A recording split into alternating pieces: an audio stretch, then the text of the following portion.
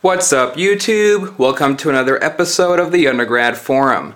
Now in this video we're going to do a re-review of the Littmann Cardiology III stethoscope. It's a re-review because about a year and a half or so ago I did my first review of this stethoscope and made a video, and it was when I first bought the stethoscope in medical school. Gave you guys a review of what it looked like, what it came with, but now that I've had the chance to use it over the last year and a half or so, I want to give you my review on what I like about it, what I don't like about it, a more thorough look at the stethoscope itself. That was a lot of feedback I got. People wanted to actually see up close various parts of the stethoscope, and they want to know how to change the pediatric diaphragm to the bell, and I'll do that all for you today. For some reason, I kept the original packaging of this stethoscope. I don't know why, so in a sense, if you are the type of person that enjoys unpack therapy, here you go, this is for you. So you open up the stethoscope box, and I happen to get the black edition just because I liked it. And here's what you get. You get the stethoscope itself, a Littmann Cardiology book, and a little bag with the actual component here to convert it to a bell, and extra pairs of these little ear cushions for your stethoscope. But first, let me show you this book. This book actually isn't bad. It has a few key pieces of information I'll just point out now.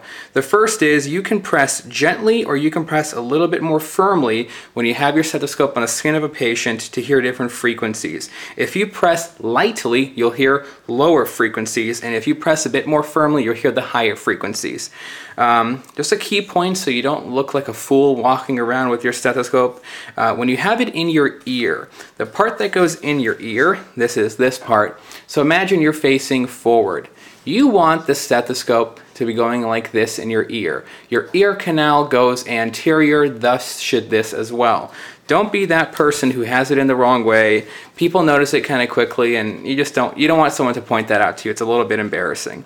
But so there's a free tip, and it shows you how to change the pediatric diaphragm to the bell, which I'll show you how to do that today. So that's the little book that you get. Give it a quick read, it's worth it. There is some high yield information, is a med school term for you. So you get this little bag, a cute little bag with a little paper here. And as I said, you get these various colored cushions, which actually it'll just come with the black one itself. These are just extra, and the diaphragm conversion to the bell, which I'll show you how to do. So here's the actual stethoscope itself. Again, I did buy the black version. I just happened to like the way it looked, which is why I bought it. And here's the stethoscope itself, the part that you can actually clearly put into your ear. Remember, if you're facing this way, put it in that way. Do not put it in facing backwards. Just don't, please. Just put it in properly. I bought this little thing extra. It's a little name tag thing. You put your name on the back. Everyone pretty much that I've seen, every medical student, almost everyone in the hospital has a similar stethoscope. Now that this black edition came out, a lot of people have this black color. Just to prevent it from getting confused with other people's, I think I paid $2 or $3 for this, and I got it at my school library just to kind of be able to find my own quickly. And then the stethoscope here itself, here's the actual adult diaphragm, and on this side you have your pediatric diaphragm, if you can see it clearly. Okay, is it clear? There you go. Okay, and then there's the pediatric side. Now, only one side's going to be enabled. And so you can put it in your ear and kind of just gently scratch it to hear which side it is. And if it's on the adult side but you want it to go on pediatric, all you do is just hold it and rotate and it clicks in, and now you've activated the other side.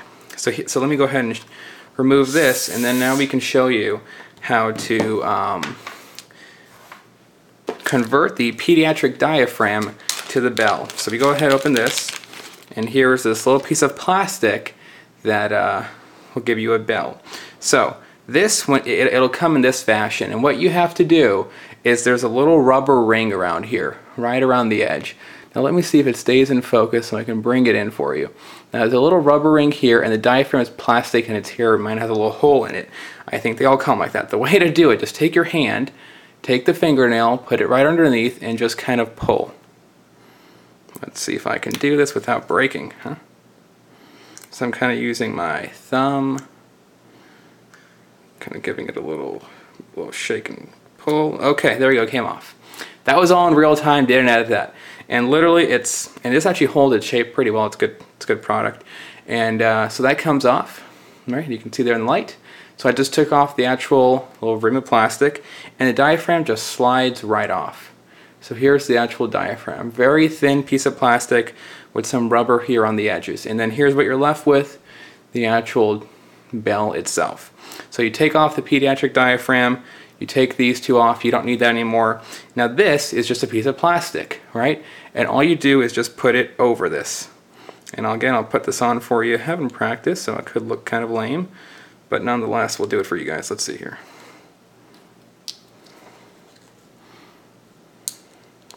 Okay, and it all just kind of almost snaps in a sense, even though it's plastic. There you go. And I'm just going to give it some fine adjustments. And there you go. Now I have adult diaphragm, and this side, the actual bell. So, if you can, I want to see if we can get this nice and clean for you, but that there's a nice rim here. And this piece of plastic won't come in too far and it won't fall out.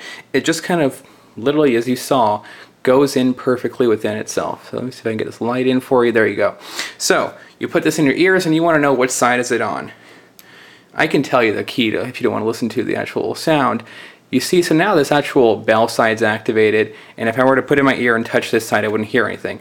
And if I rotate again, whoopsies, you can see a little white little thing there, and it goes away.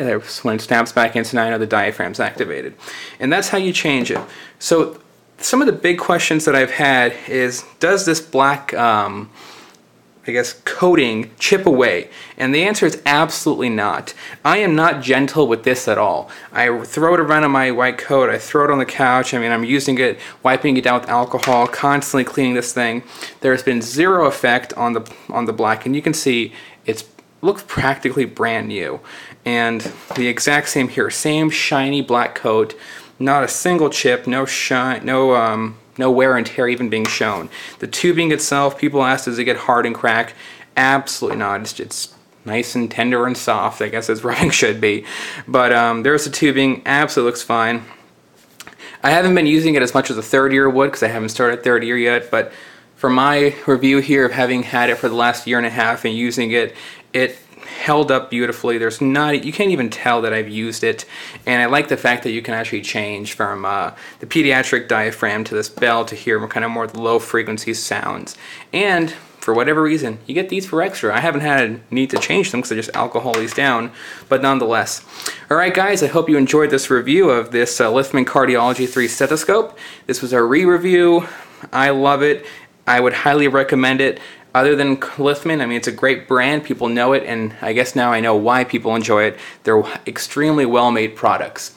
Alright guys, if you have any questions, leave them down in the comments below, send me a message, I'll be happy to respond, and as always, enjoy your studies.